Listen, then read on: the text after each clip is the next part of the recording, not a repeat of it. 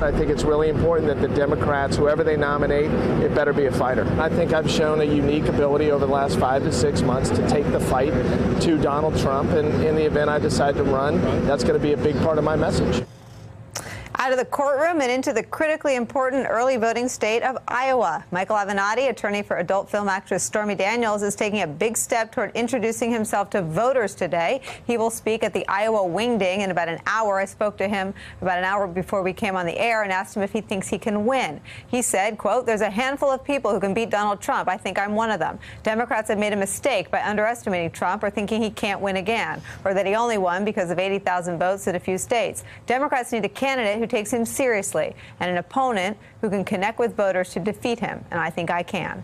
Voters will make that determination, of course, but I've had a sneak peek at his prepared remarks for tonight, and they hit a lot of the right notes, telling his personal story, talking about shaking up Washington and bringing more non-politicians into D.C. But running for president, your first campaign, is straight up crazy, right?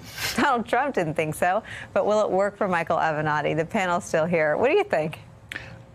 It could. I mean, every time I was like, no, it can't. This is just trolling Trump. I thought, well, you know, someone said that about, we all said that about Trump. I said that about Trump. Yeah, and Trump made it happen in the Republican Party a few years ago. I mean, you look at the field of Democrats right now, and Avenatti's the one who stands out. He's the one who's not a politician, who's not a senator or a governor or a mayor or what have you. And you know, if he gives the base what they're looking for and shows that he can go toe-to-toe with Trump, he'd have a chance. And I think that the determining sort of factor for him will be, what do Democrats value most? If they decide they value a fighter most, yes, people would be foolish to underestimate Michael Avenatti. I have always said that they need a fighter. That's why I said, you know, whether it was Elizabeth Warren or the governor of Virginia, you need someone who's actually going to go head-to-head with Donald Trump. You need someone who's not going to try and take the high road, because the high road doesn't work with this guy. And to be honest with you, look, you know, an Avenatti holder ticket, who knows if that ends up being effective one way or another.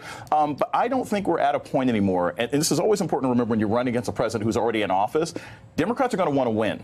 And whoever they think can win, regardless of what his or her background might be, that person can be ahead. And if Avenatti can give a good speech, why not? The asymmetry, to me, seemed to be what led the 16, 17 Republicans who ran against him, and ultimately Hillary Clinton, to lose. You know, they tried running factually accurate ads. Donald Trump didn't say anything factually accurate. They gave speeches. They prepared for their debates. He didn't do any of those things, and he won. I think this is a really bad idea, simply because Donald Trump ran as a celebrity and has become the worst president in history doesn't mean the Democrats should duplicate it. And Democrats are different than Republicans. They do care about governance. They do care about some of the policy issues. And I think looking at him, Democrats would and should be insulted that he thinks he can come into their party at the last moment and run for president.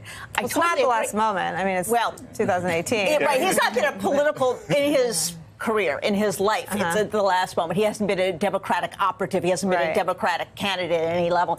I do agree, however, they better get someone with a decent personality. Well, who is it?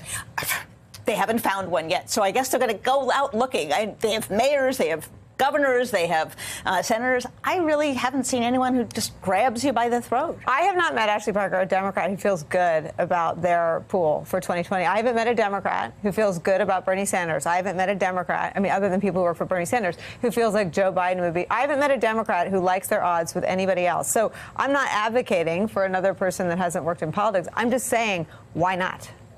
So there's a lot of things, as we all know, running for president that the Democrats may still value, like understanding of policy and someone who can withstand. I've been to that movie, by the way. I can tell those Democrats how it ends. Yeah. We used to care about national security and. You know. The one thing I will say that is compelling about him is Democrats, whoever they nominate, will need to be someone who understands the Trump psychology, who can go one-on-one with him, and who isn't going to be dismissed by a silly nickname or being called sleepy. And Michael Avenatti has shown, keep in mind, all those women came out during the campaign. They did not break through. It was not until he began representing these women with his tactics that he was able to bring that issue to the forefront. Does that qualify him to be the Democratic nominee for president?